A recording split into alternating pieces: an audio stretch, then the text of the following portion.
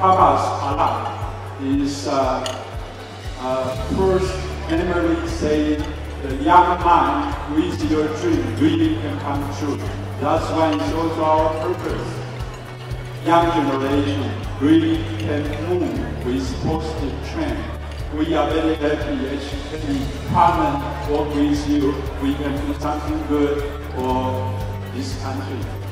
Of course, siyempre grateful, then blessed. Kasi thousands of architects nasa harapan mo tapos nakikilala ka nila.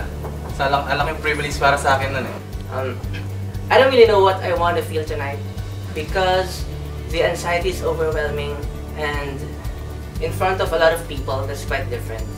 It's a very different feeling because I haven't done that before.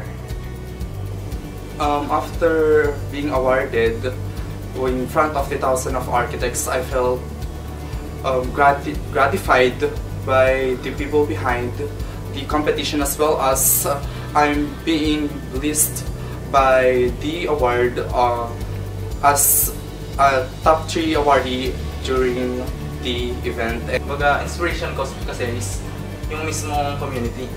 Kung paano ko sila matutulungan or ma-solve yung binigay na problem ng ECE. Then, inano ko lang, parang kinoncept ko lang yung recycle, yung connecting hands or which is the band. Then yung parang character ng butterfly. So, pinagsama-sama ko yung tatlong yun. Which is yung recycle, which 3R na reuse, reuse, recycle is ginamit ko for the main function ng building.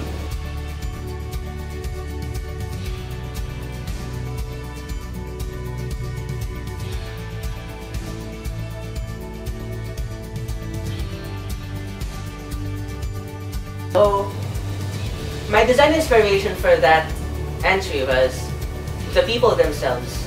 So what I did was I put myself into their shoes and then I considered all the things that they might need whenever there were calamity or whenever there were no calamities. So I considered how comfortable will they be when they stay in my facility or how can they live in that area. I think yung strength ng entry ko is yung simple lang siyang gawin. Typical lang yung planning niya, which is the bilateral planning. Tapos ginamit ko lang na material is bamboo, which is the indigenous na, tsaka best resilient na indigenous material. Tapos, syempre, parang na-execute ko na maayos para ma-explain kung ano talaga yung needs ko, ay ano talaga yung best na para sa community. Kaya siguro yun yung nasabi kong strength na nagamit ko para ma-achieve yung gantong experience na as Mahilas Grand Winner.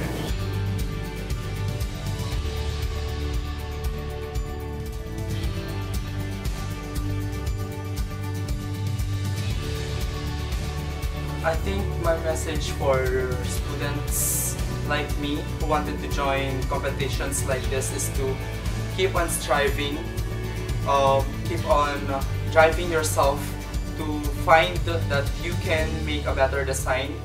And also, there's always a room for learning with regards to winning your design. I want you to please learn the value of reading.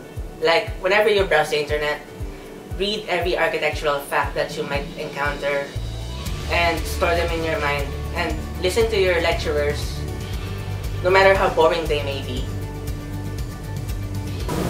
Love what you do, feel what you do, and don't hesitate to show what you can do.